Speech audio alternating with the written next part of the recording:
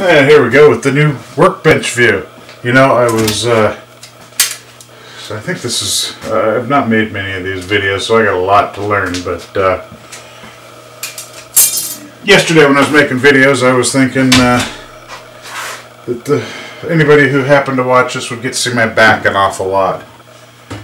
And also got the opportunity to watch a few videos from folks I enjoy watching, and was noticing that they actually made quite a bit of effort to getting different camera angles in there, different views in there, so might as well give it a try.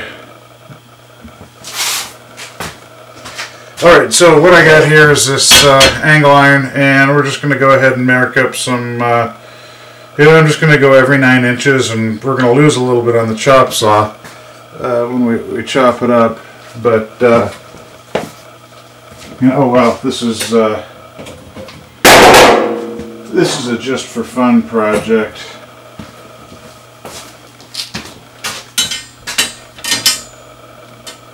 I found when you mark the, actually what I can do here, this is something, take that guy right, well it's not going to matter later on down the line.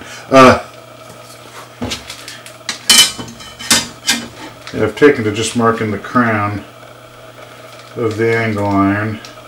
Yeah, that's basically where the blade's gonna,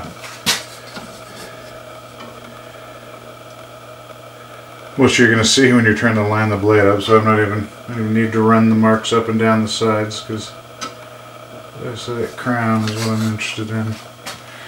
And these are just real rough, right?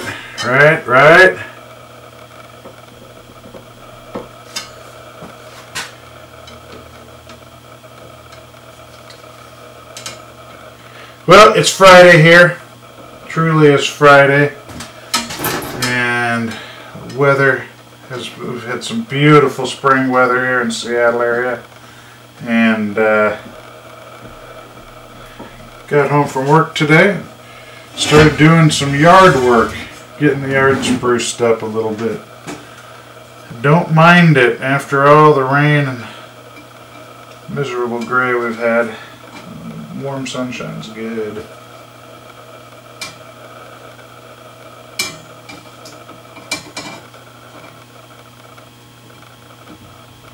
Okay, and let's see.